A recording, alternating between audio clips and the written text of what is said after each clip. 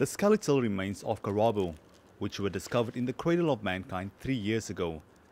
Scientists now have discovered parts of a jaw and critical aspects of the body, including what appeared to be a complete femur, ribs, vertebra, and other important limb elements that have never before been seen in such completeness in the human fossil record. What we now have, or what we know we will have in the future, is extraordinarily complete.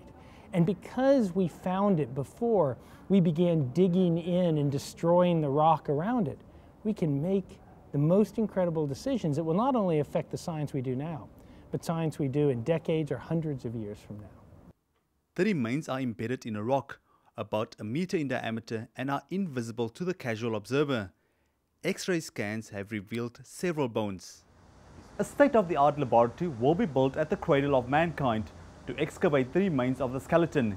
It will be equipped with cameras, interactive displays and audio channels that will allow anyone in the world to view the scientists at work via a live feed on the internet.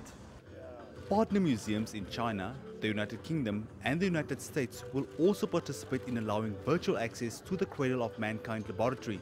Also there's an exchange of technology between the Shanghai Museum as well as the Cradle and Maruping the visitor center. So that's why we're here to exchange knowledge and also the technology in that aspect. It's expected that the laboratory will be completed in November. Scientists are likely to take up to 3 years before the encasted skeleton will be excavated from the solid rock. John Bailey, eNews, Shanghai.